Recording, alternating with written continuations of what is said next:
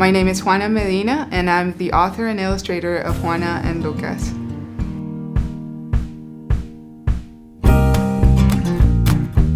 This is a memory that is also informed by my mother's version. She had a Winnie the Pooh little doll, and I saw that it had no eyelashes, so I just went on to draw some eyelashes on the Winnie the Pooh doll. So, you know, just enhance Winnie, why not?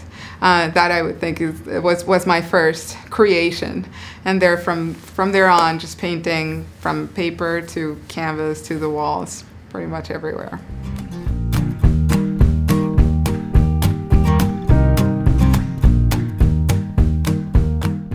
The part I'm most proud of for this book is just the persistence and to keep on working on it, to keep at it. It has been a long process. We've been working on this book for about 5 years, so it's very exciting to see it come to light.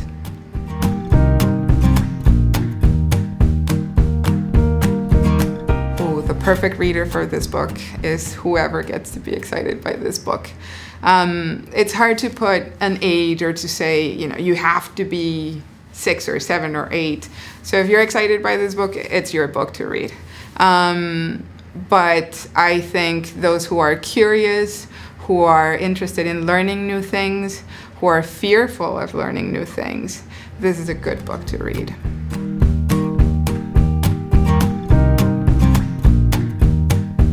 I think the best advice I've been given has been to keep on going, to be persistent, to be resilient. And it has been given by my mom, by my abuelo, by trainers, by Mo Willems, by my swimming coach. So many people at so many different times, but it has been great to hear that reminder on and on from so many different people, because it always rings true.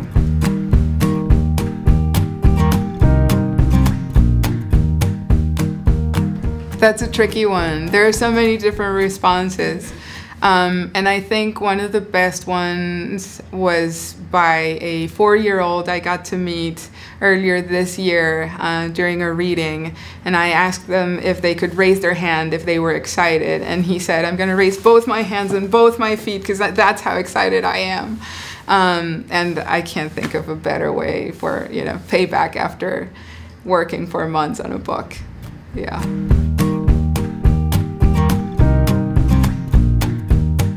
The inspiration for my book actually came from a true story, where my mom picked me up after school, and I was fuming and furious because I had to learn the English.